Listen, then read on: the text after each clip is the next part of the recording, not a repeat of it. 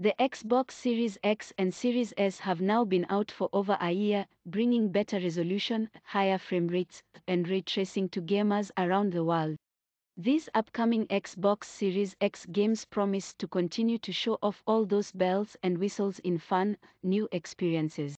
If you're eager to find out what Microsoft has in store for the years ahead, we've rounded up every game confirmed so far, including new offerings, franchise installments, and ports of existing titles. We are looking beyond the first-party projects here to encompass all the great games coming to this powerful new piece of gaming hardware. Xbox Series X and Series S hit store shelves without a major exclusive launch title. To make up for that, it came with over 30 games that are optimized for the new hardware. Existing games like Fortnite will be available to play day one with some form of next-generation improvements, though it's not clear what those updates are for each game. These games will be available to players in a few different ways. Games like Assassin's Creed Valhalla utilize the console smart delivery feature, giving players who own the game on Xbox One a free upgrade. Some of these upgraded games will be available via Game Pass, including first-party titles like Gears Tactics and Ori and the Will of the Wisps. These games are coming to the Xbox Series X/S, but they are not slated for launch. Some titles may be coming to other console platforms as well, and most will also come to the PC. Starfield is Bethesda's first original RPG in 25 years. Bethesda has not revealed much outside of a teaser shown at E3 2018 and a second one at E3 2021.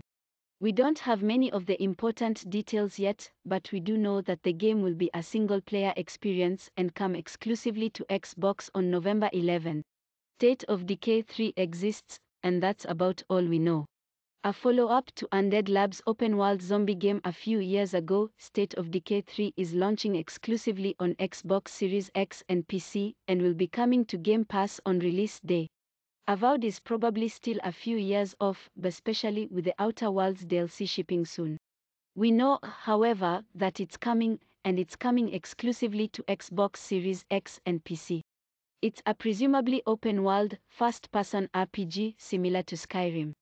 The game takes place in Eora, the same world as Pillars of Eternity, and features melee combat and spellcasting, at least based on the teaser. Revealed at E3 2021, The Outer Worlds 2 is the next installment to the small, well-received sci-fi RPG from Obsidian Entertainment. We only got the smallest of announcement trailers, but based on just that, we know that the same level of humor and self-awareness will be in the sequel. Despite being a sequel, the game will focus on a brand new cast in all new environment. The teaser ends without a release date, so this one may take quite a while to arrive.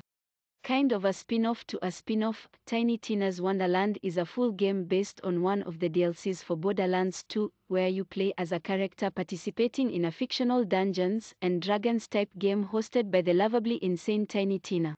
Despite the fantasy setting, this looks like it has all the trappings of the Borderland games you either love or hate. There are tons of weapons and loot, crass and absurd humor, a colorful and unique world, and more loot. This romp through the twisted world of Tiny Tina's imagination hits March 25th. This adorable Zelda-like indie game has been shown for years at various Xbox events, but only recently was given a release date.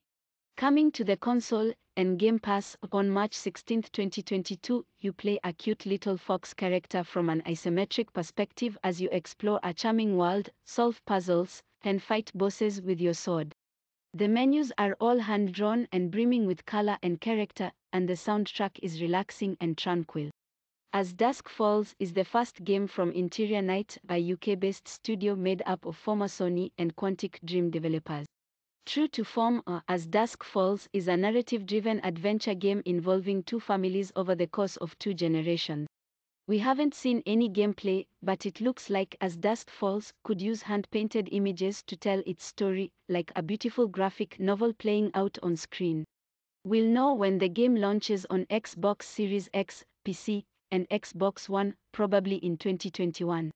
Microsoft didn't show much of STLKR2 in its initial showcase, but at E3 2021, we got a new name, a first look at some gameplay, and the release date of April 28 for the Series X, which has since been delayed all the way to December 8. A PC exclusive series for many years, this survival horror shooter will likely stretch the limits of the Series X when it launches.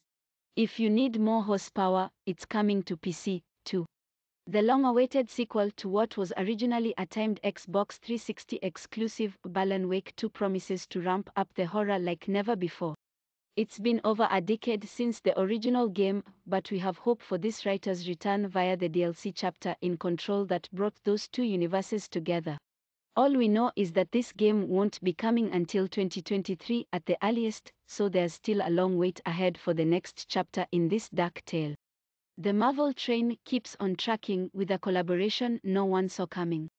Firaxis, makers of the insanely popular XCOM and XCOM 2 revivals, are taking on the Marvel license with the somewhat niche Midnight Suns. Taking cues from their tactical, turn-based games, this game won't be nearly as brutal as their prior games in that space.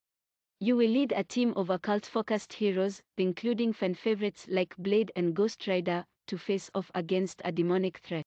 While originally scheduled for early 2022, it has since been delayed until the second half of that year. If you're more of a DC fan, the teaser for the upcoming Wonder Woman from Monolith should be on your radar. The teaser only showed glimpses of the iconic character, her whip, and some narration. That's not much to go on, but we do know that this is the studio that created the very unique Nemesis system with the Shadow of games set in the Lord of the Rings universe. We hope to see that implemented in this game too, but for now, not even a release window is known, let alone how the game will play. We still don't know much about Warhammer 40k Darktide, but it comes from Vermintide developer Fatshark, so that provides a pretty big clue. It's a 4-player co-op shooter where you take on mobs of enemies, similar to Left 4 Dead.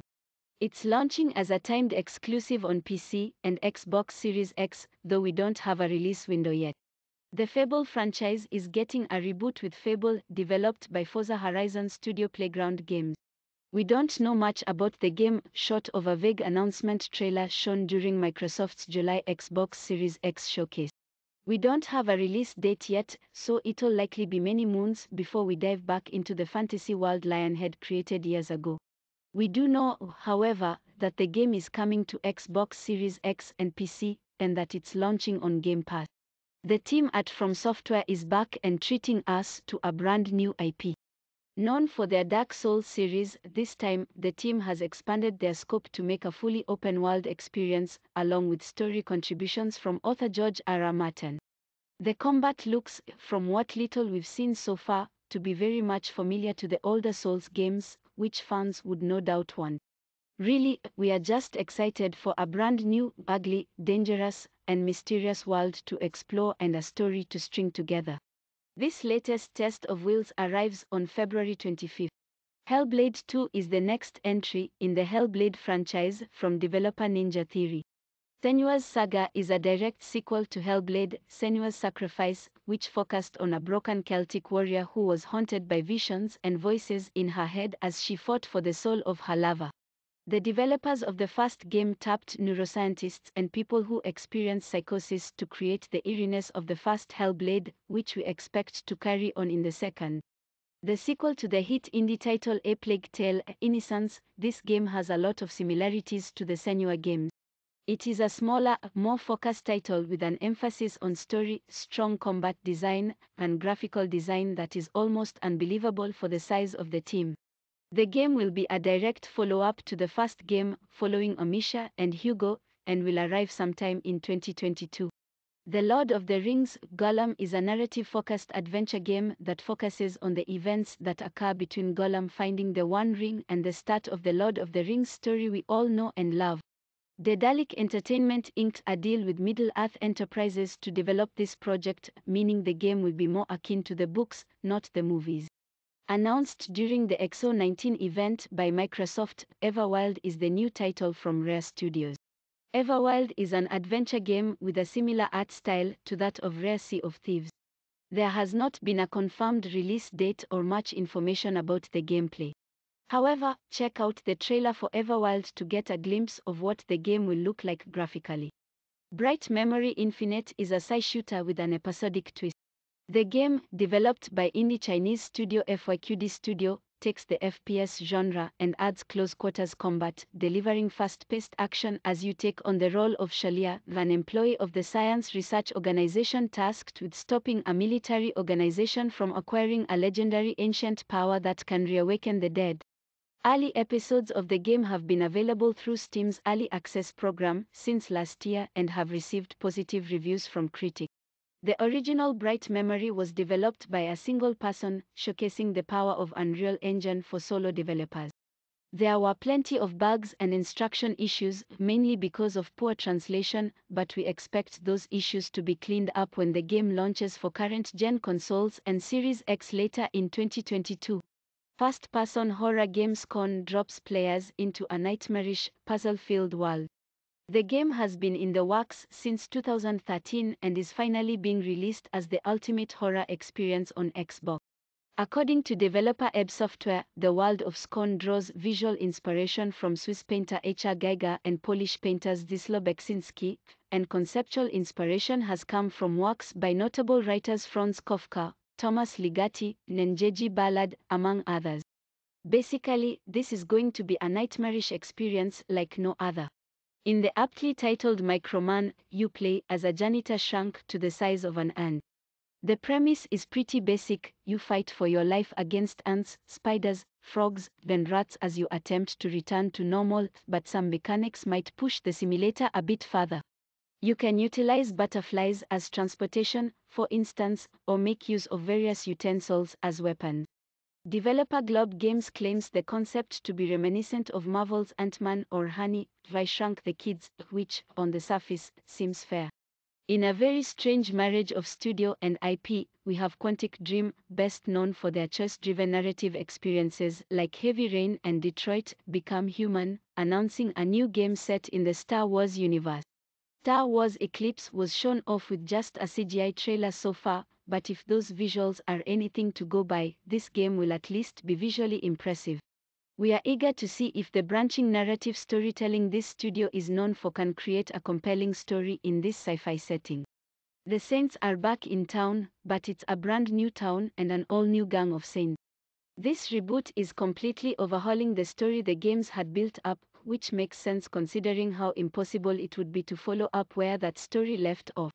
Now, the team wants to make a more grounded story and game, though we still do see plenty of comedy and arcade-style gameplay that set it apart from something trying to be strictly realistic. There's been a distinct lack of competition for GTA in the third-person, open-world crime space, so we are glad to see a new attempt to spice up that genre. This reboot will hit on August 23rd. Set in a dark and reimagined Seattle, Bloodlines 2 is the sequel to a 2004 cult classic. In this action RPG, you play as a human who is killed and revived as a thin blood, aka a relatively weak vampire. You can customize your character via a handful of upgradable disciplines and even pledge your allegiance to a vampire clan and navigate the world of darkness, an alternative Earth where vampires, werewolves, demons, and other creatures shape human history. Vampires must stay hidden from the human race as much as they can, but rogue vampires have been publicly attacking the population of Seattle and causing tension between the city's clans. Your decisions will change the balance of power in the city. A spiritual successor to the Batman Arkham series, Gotham Knights is a co-op action RPG starring Batgirl, Red Hood, Robin, and Nightwing. The game is slated to launch sometime in 2021 on Xbox Series X. Although a successor to the Arkham games, Gotham Knights isn't being developed by Rocksteady Studios. Instead, Warner Bros. Montreal, the studio behind Arkham Origins, is at the helm. The long-rumored open-world Harry Potter game is finally here, and it has a name. Hogwarts Legacy is set in the world of Harry Potter, of course, but new developer Portkey Games appears to be taking the story in a different direction. Although the game was announced during Sony's September PS5 event, Hogwarts Legacy is also launching on Series X. We don't know when that's happening, though. Don't call it a Breath of the Wild clone just yet, but Sonic is going open world in his next 3D adventure. This seems like a natural fit for the speedy blue hedgehog, although we are still only cautiously optimistic considering his legacy of 3D titles. For now, with so little seen, and only a holiday 2022 release date known, we can only hope that this change to the formula can reinvigorate this iconic character's status in the gaming industry. Rocksteady isn't making Gotham Knights because it's busy working on Suicide Squad: Kill the Justice League. It's one of a few confirmed next-gen exclusives launching on Series X in 2022. We don't know much about the game yet, but it takes place in the Batman Arkham universe and is set in an open-world metropolis. We also know the 4 playable characters in the game are Harley Quinn, King Shark, Deadshot, and Captain Boomerang. The first game from a brand new Microsoft studio called The Initiative was revealed to be a revival of the long-dormant Perfect Dark series. We haven't seen this espionage sci-fi FPS since Perfect Dark Zero launched with the Xbox 360, but the original N64 game is still considered one of the all-time greatest FPS games. The game has only had a teaser announcing its existence, so we know next to nothing about it, though we hope it will stay true to the stealth and gadget-based gameplay of the original. For now, we have no clue as to when it will arrive, but it likely won't be until 2023 at the earliest. Technically, Dragon Age 4 isn't confirmed for Xbox Series X. It's just confirmed as a next-gen experience. As a massive third-party IP, though, it'll probably launch on Series X. We don't have a release date or really any information about the next Dragon Age game, but don't expect it soon. At best, the release date won't be until 2022 or 2023. Just like Starfield, Elder Scrolls 6 was announced at E3 2018 and is still years away from release. In fact, Pete Hines of Bethesda recently revealed on Twitter that the Elder Scrolls 6 wouldn't launch until after Starfield. With the Xbox Series X, we can expect more expansive maps and faster loading times, though there is no definitive date as to when we might set foot once again on the continent of Tamriel.